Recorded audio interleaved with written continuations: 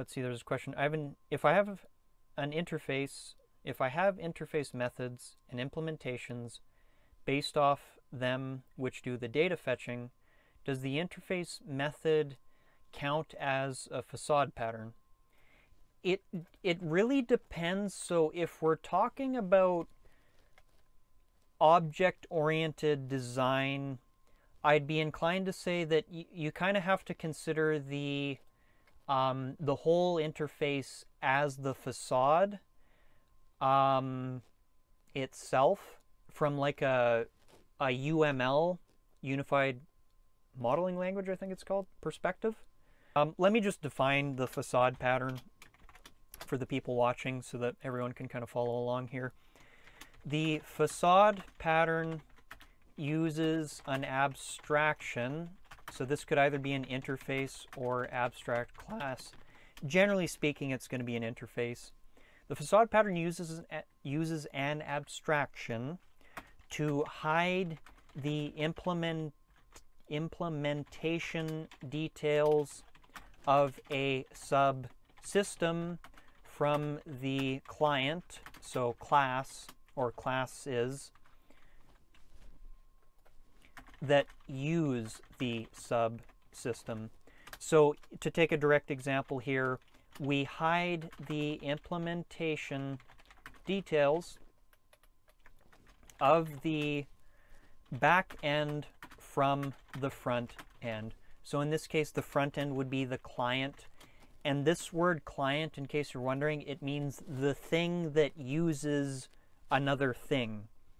So in the context of computer networking, the server would be the server, the client would be your computer that asks the server for the data. We can also think of it as like the front end calls these interface methods. So we can think of the front end as the client of the back end. So again, in strict sort of object-oriented thinking, I'd be inclined to say the whole interface just by way of the fact that we're referencing it from the, let's say, let's look at Dayview logic.